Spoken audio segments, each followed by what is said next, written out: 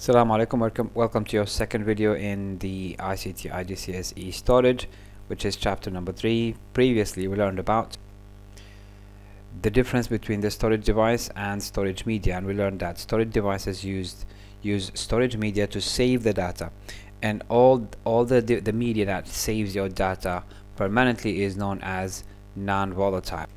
We also learned that there are three types of storage media: the magnetic one, the optical ones, and the solid state one. And we started with the magnetic type. We learned about in magnetic storage and magnetic devices or media. We learned about the hard disk drives.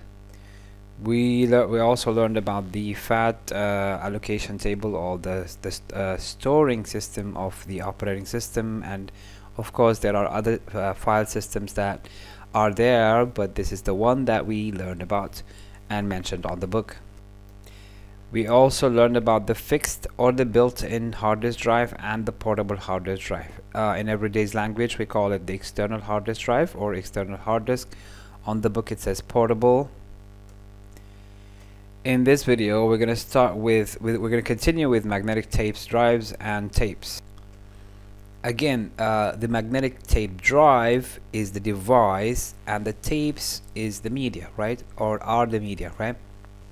Okay, so before I read the definition or the explanation over here, I'm going to give you a brief explanation as to what are they going to explain to us. They're going to explain to us that magnetic tapes store data exactly the same way as magnetic disks do, using of course magnetics, right?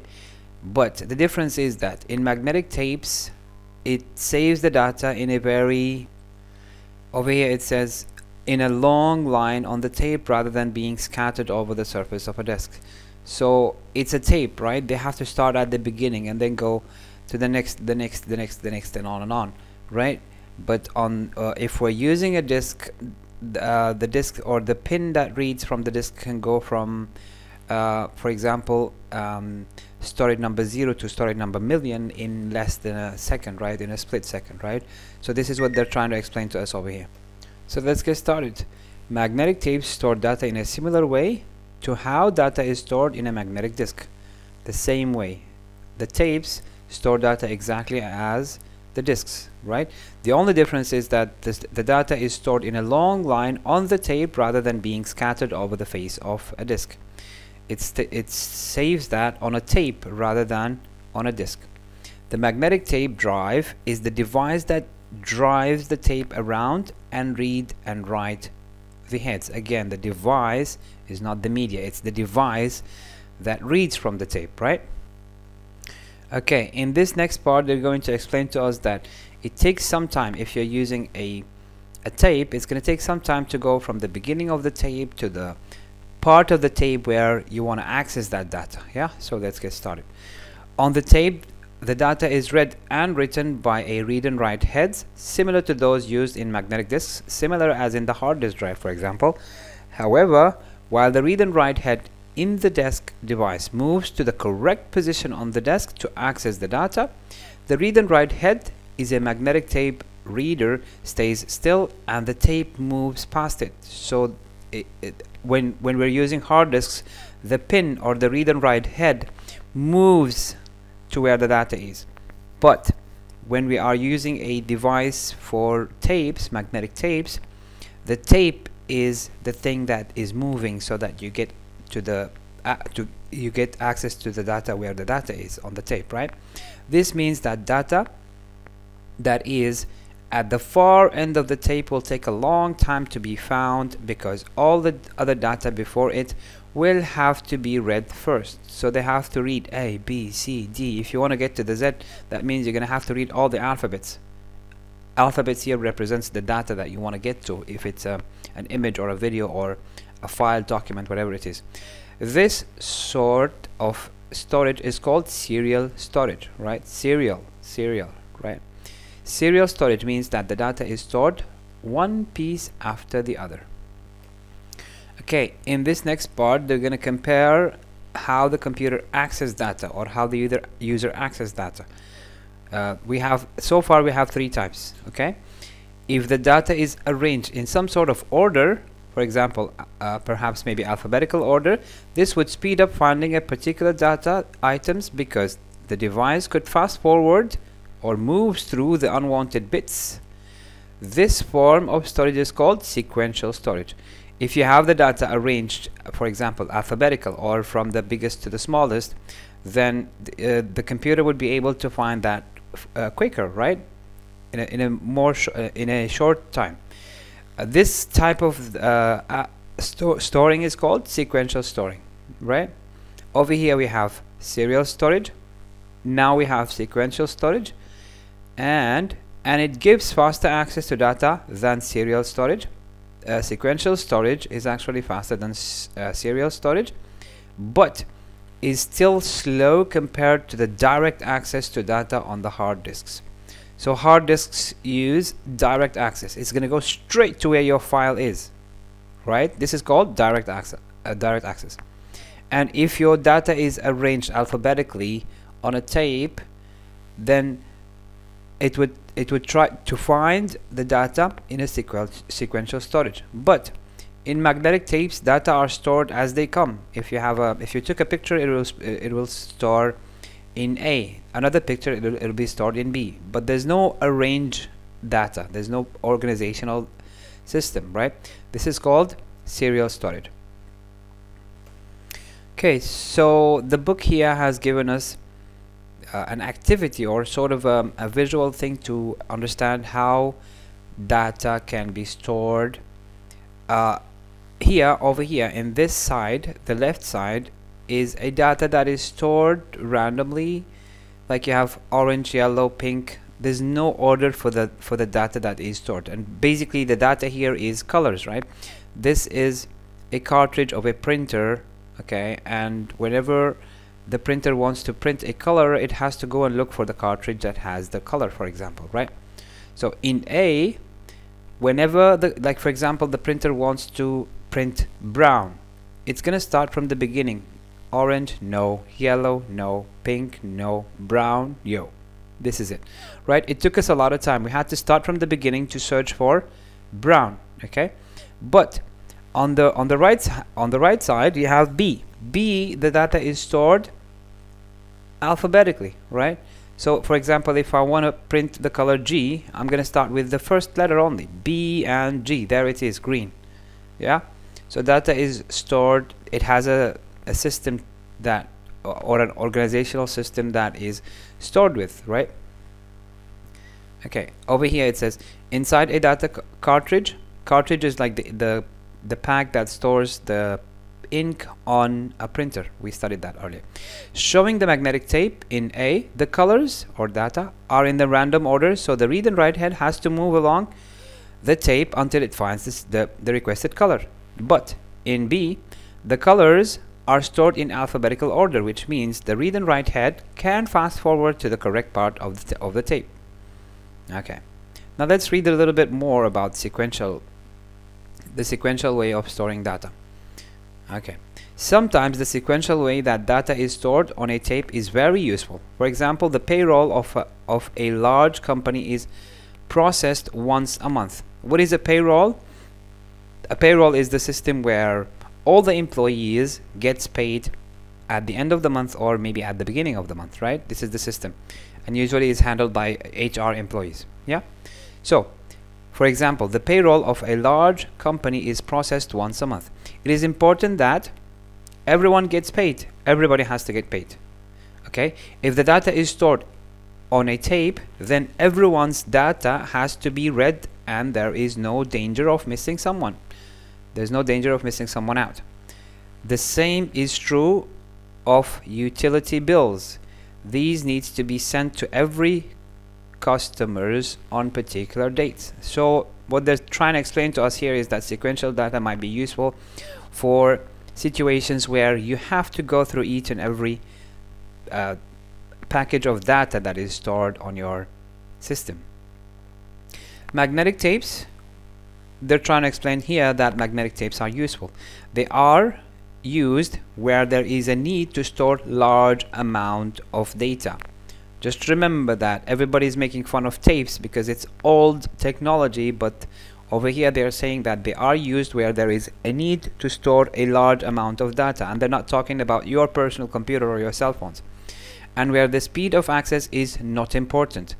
You need to store a lot of data, but whenever you want to access them, the speed is not important. For example, storing backups where a lot of data needs to be stored. You want to make a backup copy for a large amount of data, tapes is your thing.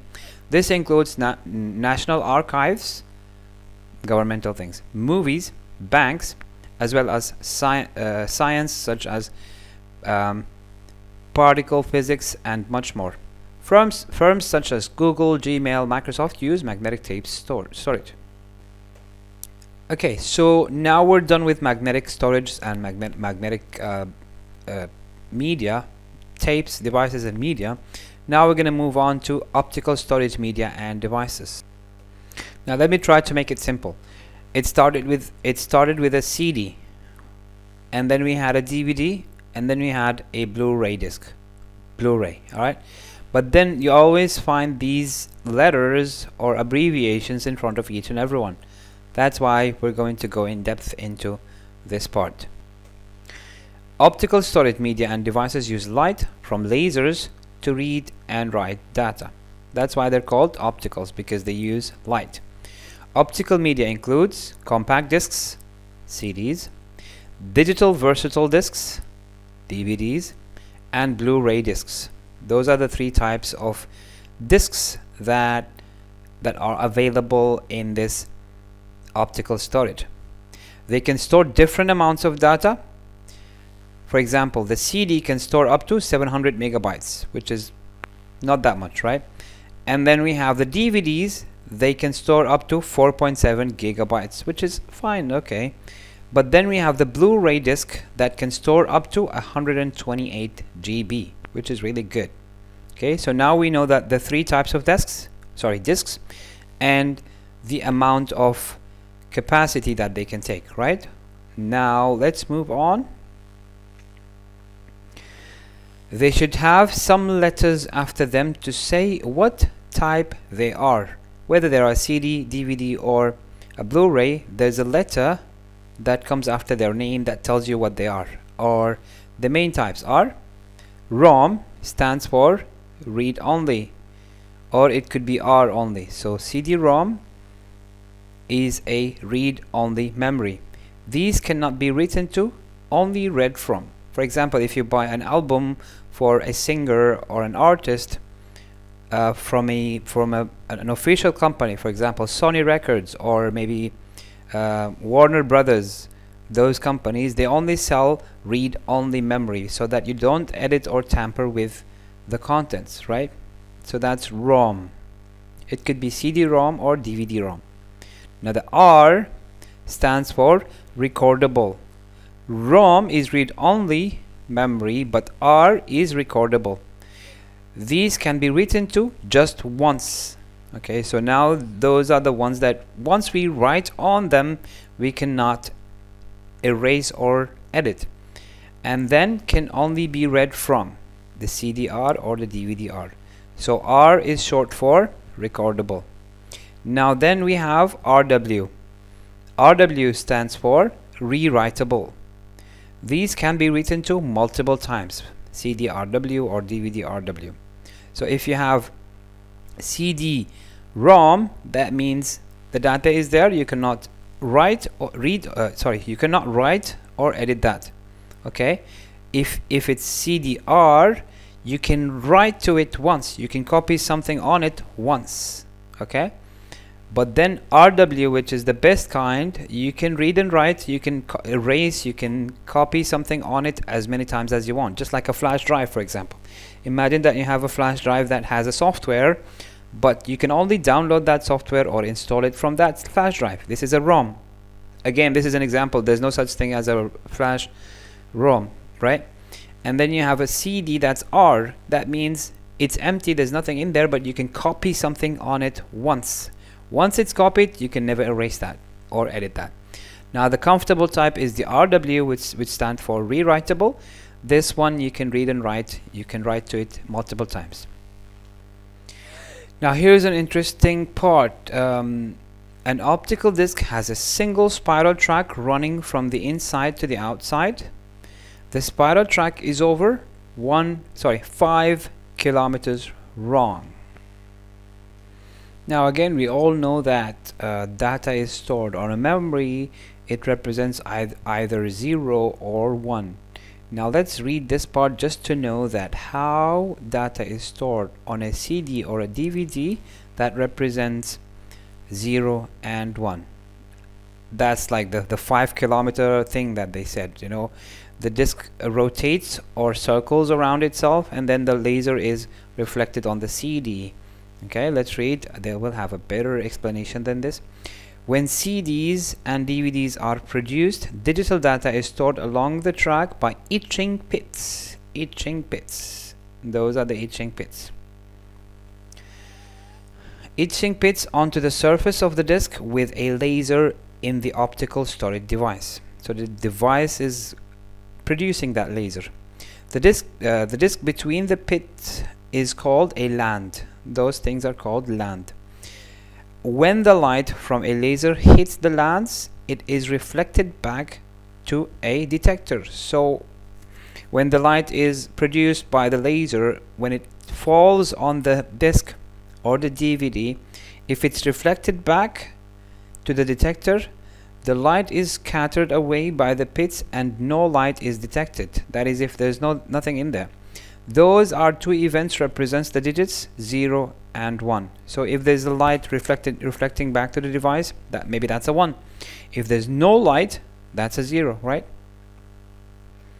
Now in the right hand side, they're going to explain to us how CDR, which is recordable, right over here, R is for recordable, and DVD-R, which is also recordable. How do they work, CDR and DVD-R? I invite you to read them on your time, just so that you would know how do they work, and then they would explain to us the ROM, CD-ROM, and DVD-ROM. Again, we have three types: the ROM, the R, which is recordable, and then we have the read and write, the ones that you can write on them multiple times, the RW, rewritable. They will explain to you how each and every one work on that section. That includes the RW, CD-RW, and DVD-RW. Let's jump to the advantages of optical discs. They are very cheap, to be honest. They were very cheap, and you could have, like back in my day, you can find them anywhere on mobile stores, technological stores, computer stores.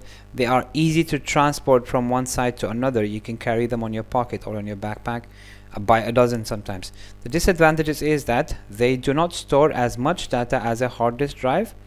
The only good ones when it comes to storage is the Blu-ray, which can store up to 128 gigabytes. They have slow access speed. They're not as fast as a hard disk drive. It takes more time to read and write the data. The last thing is the stored data degrades over time. You may get it scratched by using it so many times. Okay, before we move to solid state, let's fix this. Let's solve this table, the true and false table, together. I'm going to give you 3 seconds to think about it before we answer together. Okay, the first one says hard disk drives store data magnetically. Yes, they do. True. Hard disk drives, they do store data magnetically. All hard disk drives contain only one disk. That is false, because hard disk drives have a stack of disks, or we also call them plata. So this is false. Fixed hard disk drives are more easily lost than portable ones.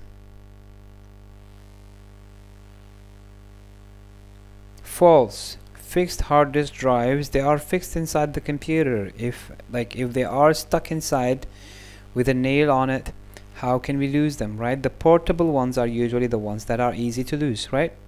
Next is the advantages of magnetic tape over disk drive storage is that data can be accessed randomly. Data can be accessed randomly in magnetic tapes, and that is an advantage. Is this true or false?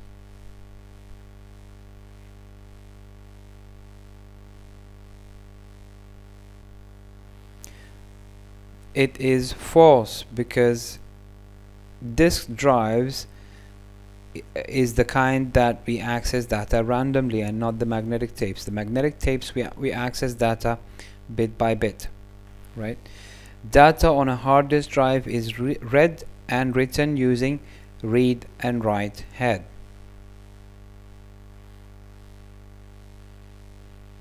That is correct, it is true. In the next video we will continue with solid state storage media and devices, which is the third type of storage, the third and the last type of storage in this chapter. So see you then.